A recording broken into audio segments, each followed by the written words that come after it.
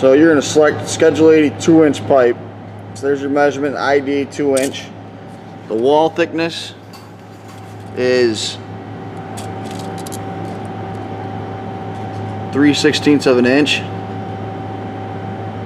So you know you got the right pipe. Take it, bring it over here.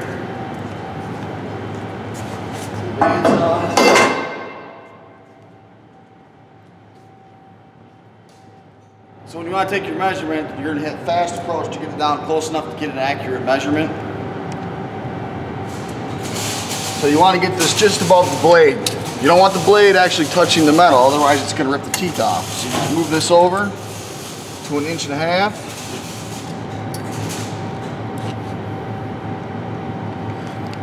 Good. Then you push this clamp down, and that clamps it into place. Once you're clamped into place, you're going to come over here to this control panel. You switch it to blade on. Make sure your coolant's on auto, because if there's coolant, you might as well use it. Hit blade start.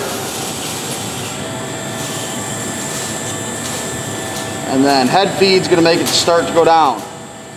And you want to make sure it's on 1.5. That's your feed rate. There she goes, she's starting to cock.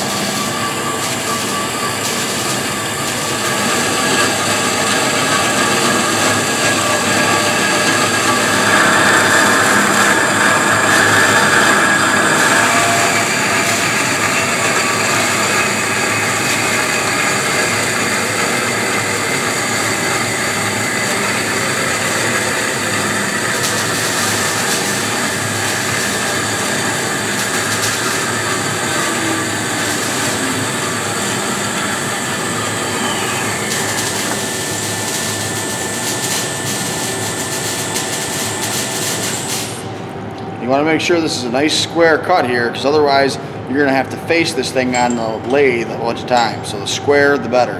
There are many safety issues that go in with working with a lathe. One of the main ones, you can see I'm wearing a hoodie. Loose clothing is probably the biggest one. You got these, you got the hood, you got all this stuff that can catch. If you have long hair, jewelry, things like that, you want to remove all that before you start. Another safety issue is leaving this in the chuck, because when you turn it on, it's going to go into orbit. So you don't ever want to do that. Handling any of the parts, when they come out, they're going to be hot, so you want to make sure you don't burn your fingers. Also, all these chips that are all over the place, that fly all over the place, are like razor blades, so you want to make sure you have safety glasses like I don't have on right now. Because one of those gets in your eye, somebody's going to have to remove it, and it's not a pleasant experience. And they're going to come in, try and pull it out of your eye. You're going to have eye damage, it's going to scratch your eye, then every time you blink, it feels like there's sand in it. It's not pleasant. Also, the chips, when they touch your bare skin, they cut you. It's like a razor blade cut, so you're going to bleed like crazy, so you want to avoid that. All right, you take this, put it on your chuck like this. There's a weld on the inside of the pipe, right there. You got to make sure that's in between the jaws. So you take that, put it up top, get it flat against the chuck, turn it, get a good tight squeeze on it. She's ready to go.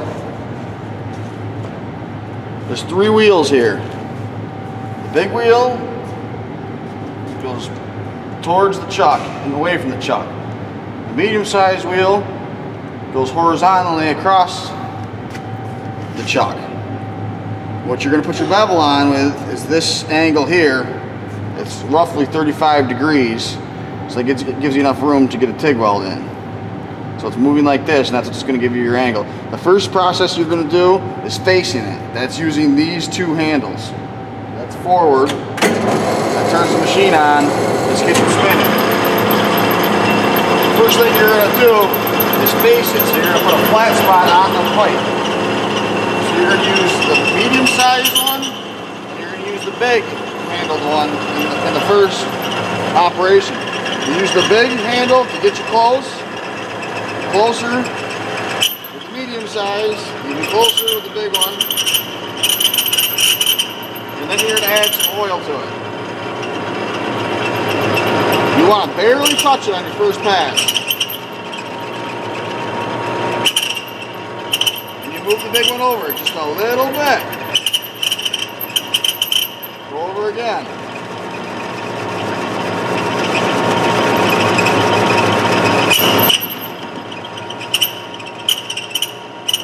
And you want to move like less than, in welder's talk, less than a 1/16 of an inch over. Just a little bit. And you want to keep doing this until you get a steady stream of chips off this. That way you know it's perfectly flat. See? Perfect. Steady stream of chips coming off, so you're good to go. If there's a burr, you can do it the opposite way. Take it in just a little tiny bit, go back, and there goes your burr. Now for your bevel, take the big one and the little one. Those are the two you're going to use now. Forget about the medium-sized one. Move it over, and then start working your angle.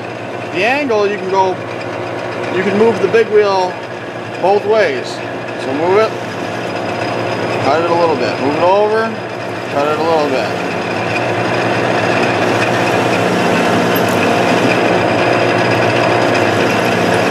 So it's just taking a little bit off. Welders take too much off.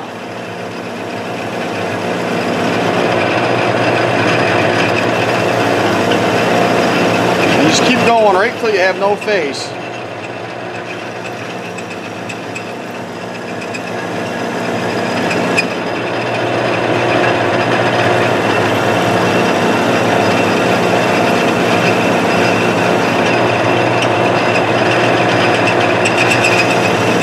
Final cut.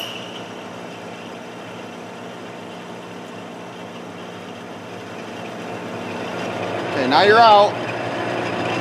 Wait till it stops spinning before you move. Now take your big wheel all the way out. Tilt the machine.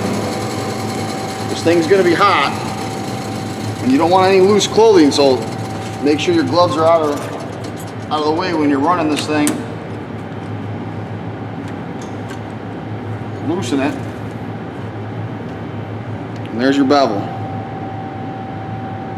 And then you can flip it over, do the other side, then you can just keep adding on as you go.